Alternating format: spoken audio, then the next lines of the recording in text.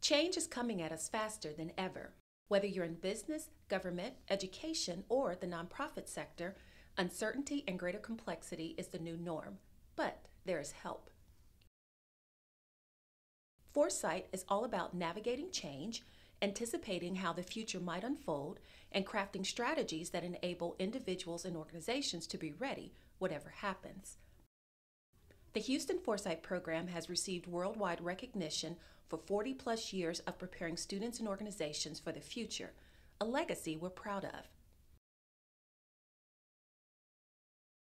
Listen as Dr. Andy Hines, Program Coordinator, shares our unique framework Foresight approach for exploring the future of any issue in any industry, and contact him by email to learn more about how Houston Foresight can help shape your readiness for the future.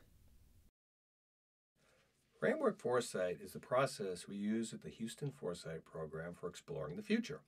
It's designed as a modular, plug-and-play approach that can accommodate a wide range of techniques. There are so many great tools for exploring the future, we designed our process to accommodate them.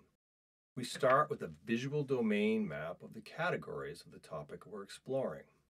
We then look at recent history. If we're looking 10 years into the future, we'll typically look 10 years back. Then we do a current assessment, looks at key stakeholders and then the current conditions of the topic. What are the hot topics that people are talking about? And then grounded in the present and recent past, we start exploring the future. Horizon scanning is the process we use to identify the signals of change. Alongside that, we'll identify trends, the stakeholder plans, and projections or publicly available forecasts about the topic. We'll typically synthesize that information into a dozen or so themes or key drivers of change, and we'll bring all of that information together into stories about the future. The first story we tell is the baseline future, the continuity future where there are no major surprises.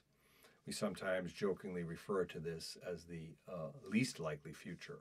But what happens if trends stay on track, plans are fulfilled, projections are accurate, and there are no major surprises? Since we know that there will inevitably be surprises and disruptions, we capture those in the form of typically 3 or 4 alternative futures that explore how the future might be different when the baseline is inevitably disrupted.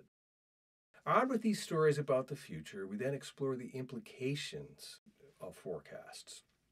Typically, we'll look at how they influence functions such as supply chain, marketing, human resources.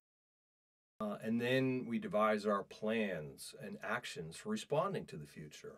If we're looking at strategy, we might identify strategic issues and options. If we're doing innovation work, new products or service concepts.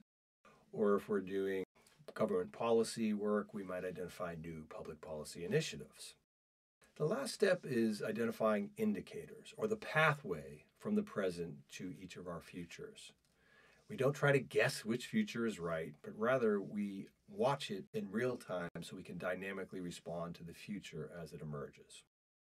So that's our process in a nutshell. If you'd like more information, we'd love to hear from you here at the Houston Foresight Program.